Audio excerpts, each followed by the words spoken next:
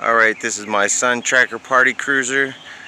Bought her for $1,200 and I have to pull her off the trailer.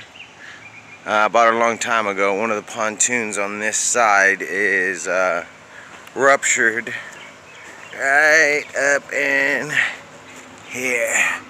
It's ruptured and pushed up, got a couple holes in it, but I do welding and metal fabrication, so it won't be that hard just to punch it out and weld it all back up. I think I'm gonna buy me a scrap pontoon and actually just put a patch over this and everything, but I have to lift it off the trailer because I have another boat at the lake. I have to my original boat for this trailer I have to go get because it's having problems and I can't keep it on the lake.